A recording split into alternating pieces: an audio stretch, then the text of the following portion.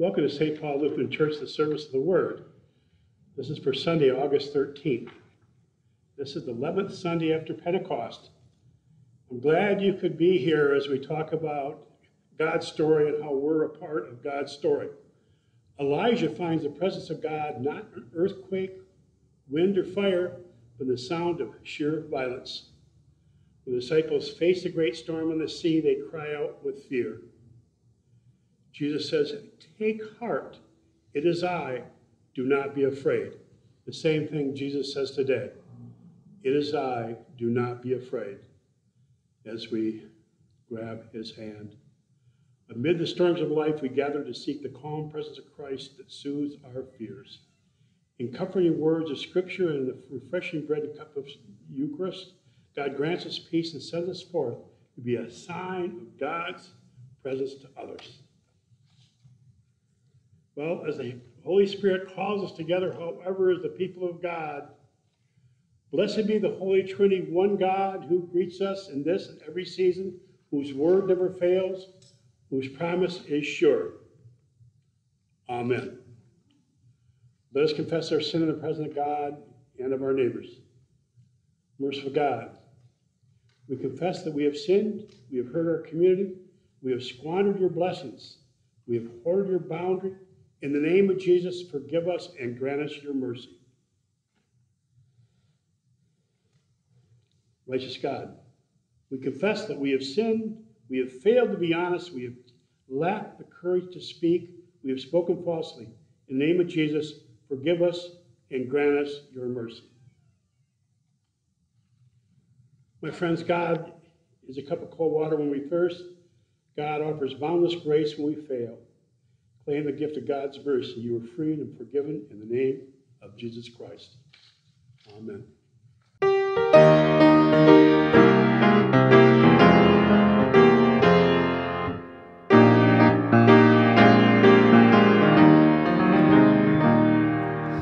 Lead me, guide me along the way, for if you lead me, I cannot stray. Lord, let me walk each day with thee. Lead me, O Lord, lead me. I am weak and I need my strength and power to help me over my weakest hour. Help me through the darkness I face to see. Lead me, O Lord, lead me. Lead me, guide me along the way. For if you lead me, I cannot stray. Lord, let me walk each day with thee. Lead me, O Lord, lead me. Help me tread in the paths of righteousness. Be my aid when Satan and sin oppressed. I am putting all my trust in thee. Lead me, O Lord, lead me. Lead me, guide me along the way.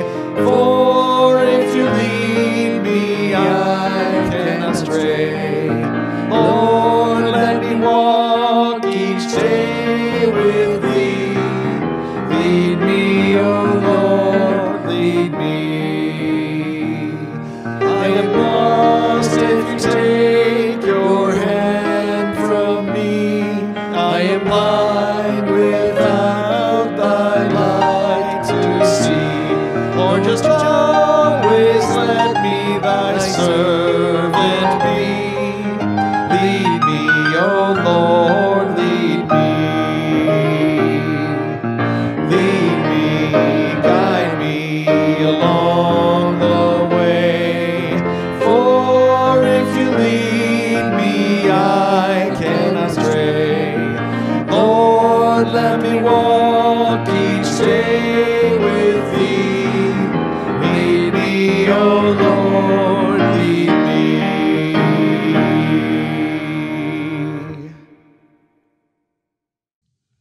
grace of our Lord Jesus Christ, the love of God, the community of the Holy Spirit be with you all, and also with you.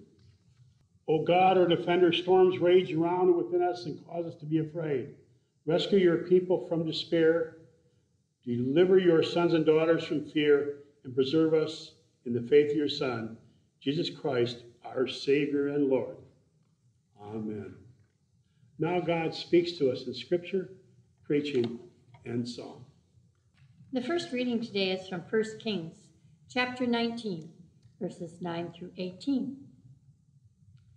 At Horeb, the mount of God, Elijah came to a cave and spent the night there. Then the word of the Lord came to him, saying, "What are you doing here, Elijah?" He answered, "I have been very zealous for the Lord, the God of hosts, for the Israelites have forsaken your covenant, thrown down your altars, and killed your prophets with the sword. I alone am left, and they are seeking my life to take it away." He said, "Go out and stand on the mountain before the Lord, for the Lord is about to pass by." Now there was a great wind, so strong that it was splitting mountains and breaking rocks in pieces before the Lord. But the Lord was not in the wind. And after the wind, an earthquake, but the Lord was not in the earthquake. And after the earthquake, a fire, but the Lord was not in the fire. And after the fire, a sound of sheer silence. When Elijah heard it, he wrapped his face in his mantle and went out and stood at the entrance of the cave. Then there came a voice to him that said, "What are you doing here, Elijah?" He answered, "I have been very zealous for the Lord, the God of hosts, for the Israelites have forsaken your covenant, thrown down your altars, and killed your prophets with the sword. I alone am left, and they are seeking my life to take it away." Then the Lord said to him, "Go, return on your way to the wilderness of Damascus. When you arrive, you shall anoint Hazael as king over Aram. Also, you shall anoint Jehu, son of Nimshi, as king over Israel. And you shall anoint Elisha, son of Shaphat, of Abel-meholah, as prophet in your place. Whoever escapes from the sword of Hazael, Jehu shall kill. And whoever escapes from the sword of Jehu, Elisha shall kill. Yet I will leave 7,000 in Israel, all the knees that have not bowed to Baal, and every mouth that has not kissed him." Word of God, word of life. Thanks be to God. Let's share Psalm 85 responsively. I will listen to what the Lord God is saying, for you speak peace to your faithful people and to those who turn their hearts to you. Truly, your salvation is very near to those who fear you, that your glory may dwell in our land. Steadfast love and faithfulness have met together. Righteousness and peace have kissed each other. Faithfulness shall spring up from the earth, and righteousness shall look down from heaven. The Lord will indeed grant prosperity, and our land will yield its increase. Righteousness shall go before the Lord, and shall prepare for him a pathway. The second lesson is found in Romans chapter 10. Moses writes concerning the righteousness that comes from the law, that the person who does these things will live by them. But the righteousness that comes from faith says, "Do not say in your heart, 'Who will ascend to heaven?' That is to bring Christ down. Or who will descend into the abyss? That is to bring Christ up from the dead. But what does it say? The word is near you, on your lips and in your heart. Because if you confess with your lips that Jesus is Lord and believe in your heart that God raised him from the dead, you will be saved. For one believes with the heart and so is justified, and one confesses with the mouth and so is saved. The scripture says, no one who believes in him will be put to shame. For there is no distinction between Jew and Greek. The same Lord is Lord of all, and is generous to all who call on him. For everyone who calls on the name of the Lord shall be saved. But how are they to call on one in whom they have not believed? How are they to believe in one whom they have never heard? And how are they to hear without someone to proclaim him? And how are they to proclaim him unless they are sent? As it is written, how beautiful are the feet of those who bring good news. Word of God, word of life. Thanks be to God. Today's Holy Gospel is the book of St. Matthew, the 14th chapter. Glory to you, O Lord. Jesus made the disciples get in the boat and go on ahead to the other side for the Sea of Galilee. And after he had dismissed the crowds, he went up the mountain by himself to pray. When evening came, he was there alone. But by this time, the boat, battered by waves, was far from the land, for the wind was against them. And early in the morning, he came walking towards them on the sea. The disciples saw him walking on the sea. They were terrified, said, "It is a ghost!" And they cried out in fear. But immediately Jesus spoke to them and said, "Take heart, it is I. Do not be afraid." Peter answered, "Lord, if it is you, command me to come to you on the water." He said, "Come." So Peter got out of the boat, started to walk on the water, and came towards Jesus. But when he noticed a strong wind, he became frightened, and beginning to sink, he cried out, "Lord, save me!" Jesus immediately reached out his hand and caught him, saying to him, "You of little faith, why did you doubt?" When they got out of the boat, the wind ceased, and those in the boat worshiped and saying, "Truly, you are the Son of God." This is the gospel of the Lord. Praise to you, Christ. Well, quite a story. Look at a story that people pretty well know this story. This is one of two stories, of course, of a storm on the sea. But first of all, grace and peace from God our Father and our Lord Jesus Christ. Amen. Boy, Paul's letter to the Romans, very powerful, right at the heart of the gospel. It said, if you confess with your lips that Jesus is Lord and believe in your heart God raised him from the dead, you will be saved. That's the heart of the gospel. That's good news.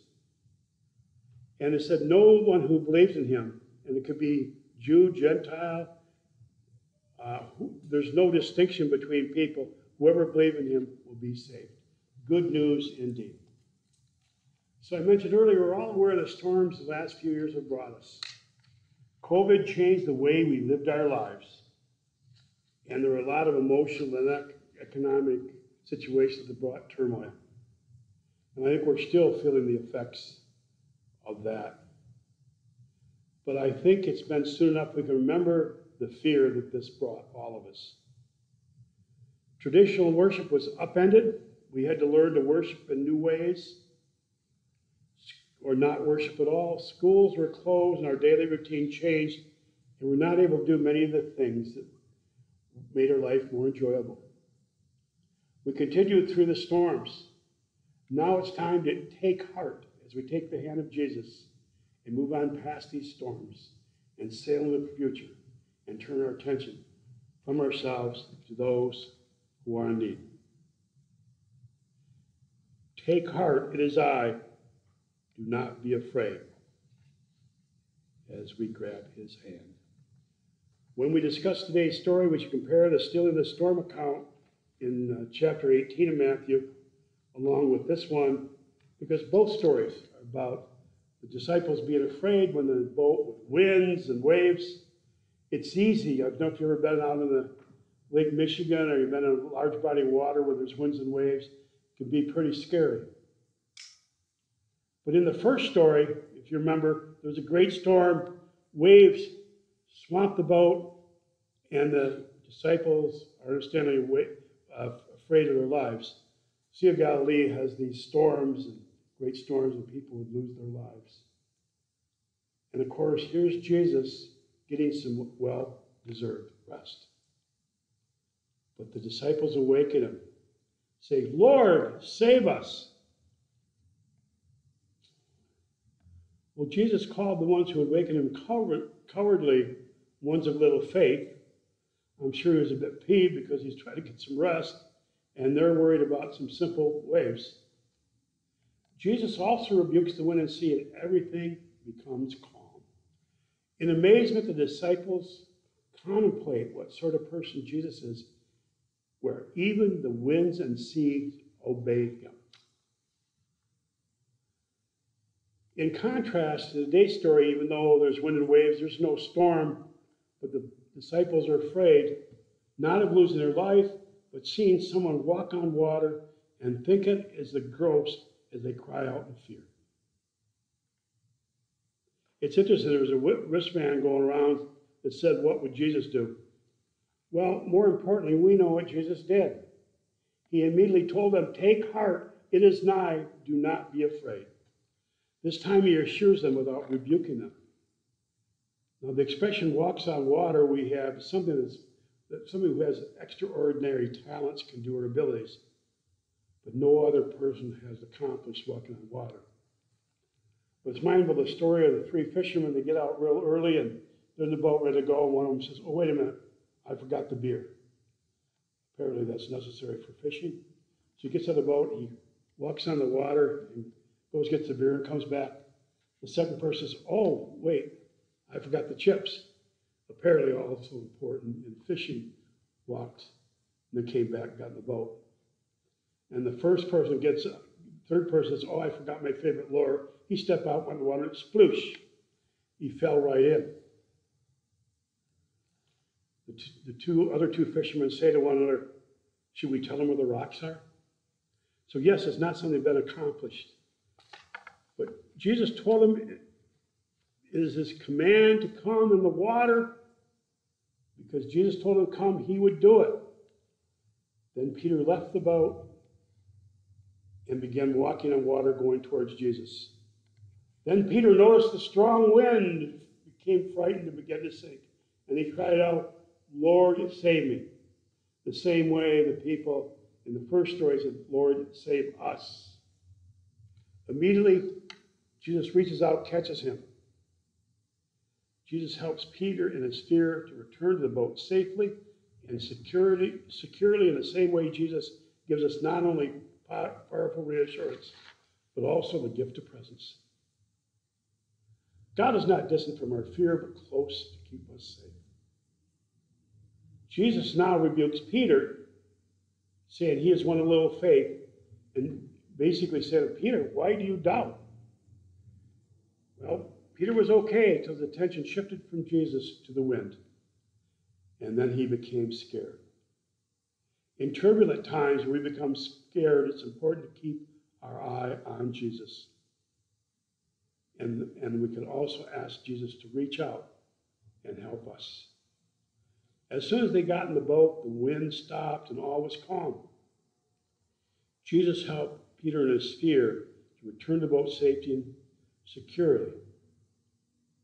But Jesus gives not only powerful reassurance, but also the gift of presence, which we give to people today. God's not distant from our fears, but close to keep us safe. So the song reminds us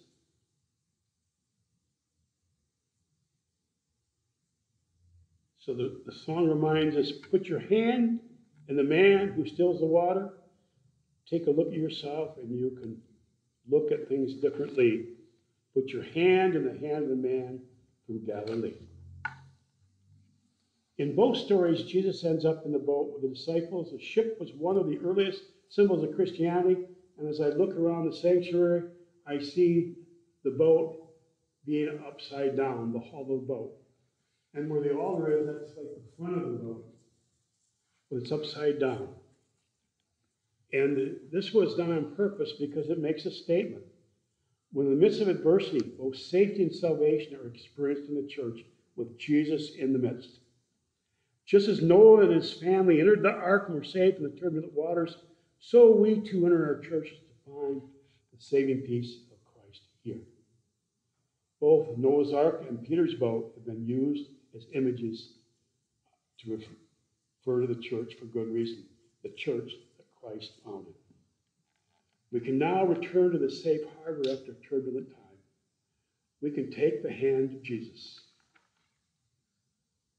But here's the thing, the ship is not made to stay in a harbor. Well, you know the old chicken joke, why did the chicken cross the road?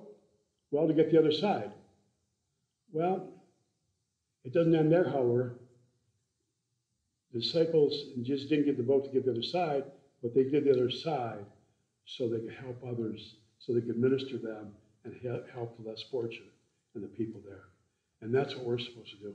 So image in your mind, we still have the ship, inverted ship, with the idea is people come in and then we help people. In each story, Jesus clearly demonstrates he is the Lord of the wind, the waves, the water and sea, elements that we have trouble controlling. Think flooding. Think 9/11 with all the fire and destruction, tsunami, tornadoes, hurricanes. So what do? We grab the hand of Jesus as we move forward and confront those things we have no control over as we continue to love and welcome and invite and serve others. Thanks be to God and the Son of God. Amen.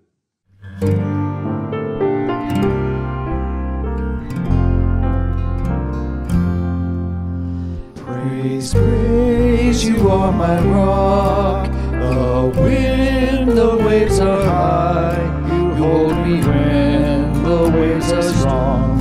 You hold me lest I die.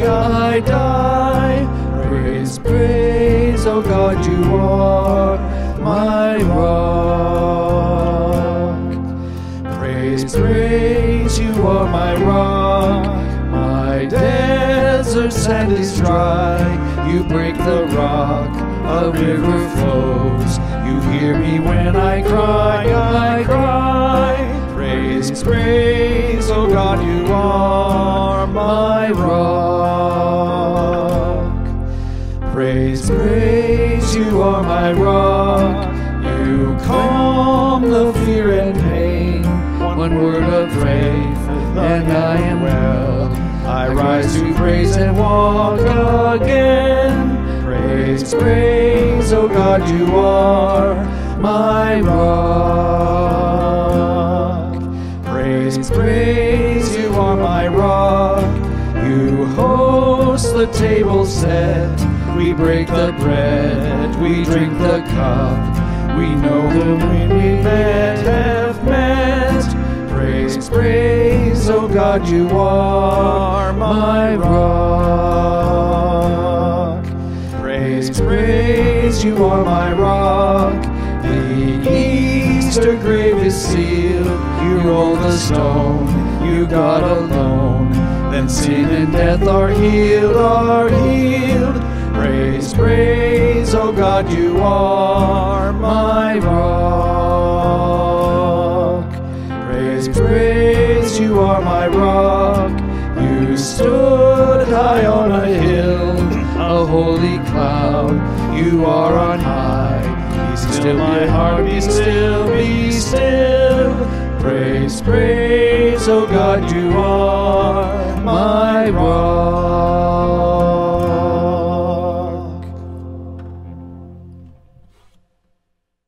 Let's share our faith in the words of the Apostles' Creed. I believe in God, the Father Almighty, creator of heaven and earth. I believe in Jesus Christ, God's only Son, our Lord, who was conceived by the Holy Spirit, born of the Virgin Mary, suffered under Pontius Pilate, was crucified, died, and was buried. He descended to the dead. On the third day he rose again. He ascended to heaven. He sat at the right hand of the Father, and he will come to judge the living and the dead. I believe in the Holy Spirit, the Holy Catholic Church, the communion of saints, the forgiveness of sins, the resurrection of the body, and the life everlasting. Amen. Now for the prayers of the church. Confident that God receives our joys and concerns, let us offer our prayers for the church, those in need, and all of creation.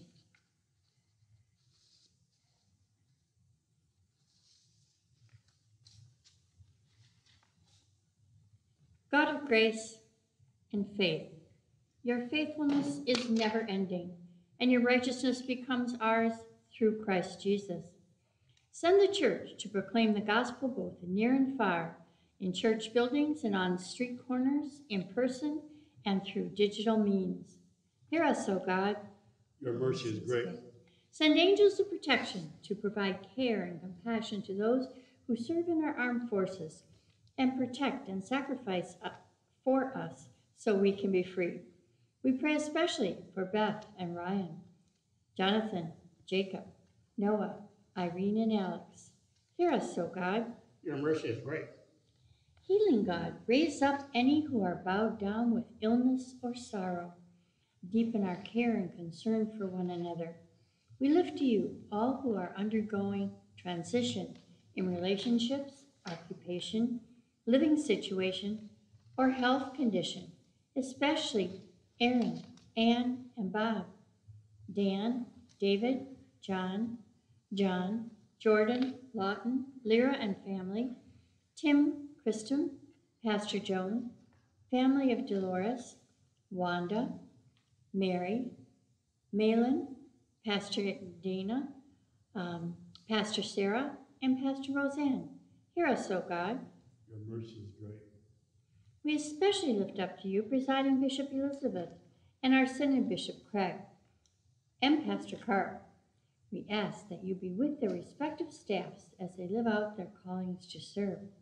As we are called to be one, even as Jesus and the Father are one, be with the leaders and the congregation of Settlement Lutheran Church in Gowan and the churches in our community.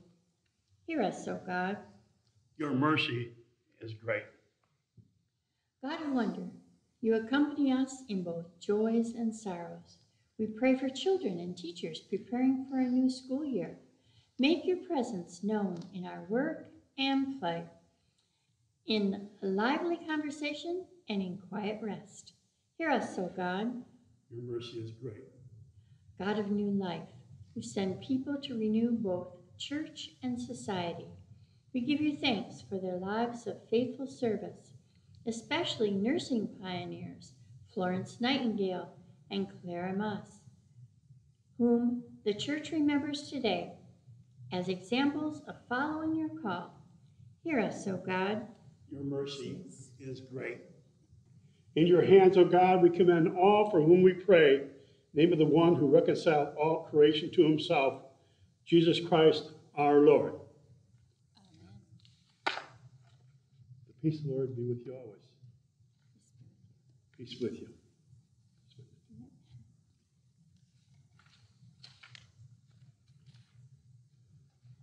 Now, Lord, remember us in your kingdom. Teach us to pray. Our Father in heaven, hallowed be your name. Your kingdom come, your will be done, on earth as in heaven. Give us today our daily bread.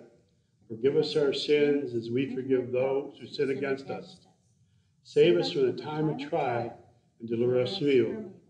For the kingdom, the power, and the glory are yours, now and forever. Amen. The God who calls across the cosmos and speaks in the smallest seed, bless, keep, and sustain you now and to the end of age. Amen.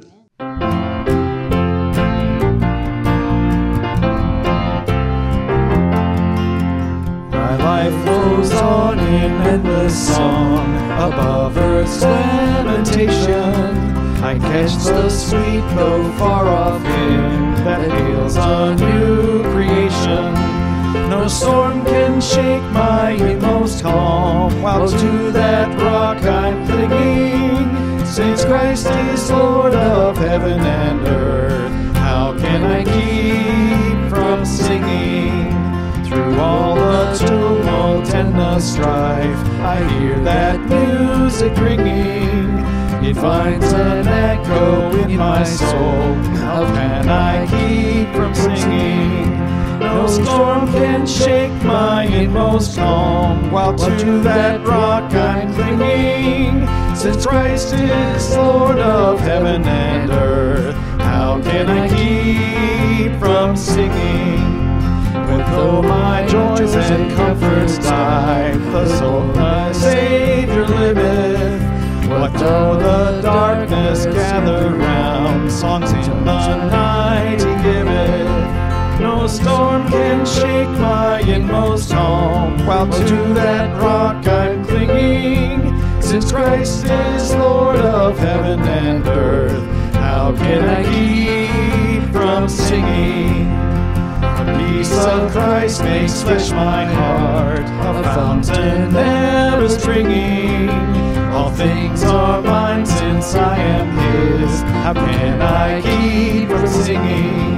No storm can shake my inmost calm, while to that rock I'm clinging. Since Christ is Lord of heaven and earth, how can I keep from singing?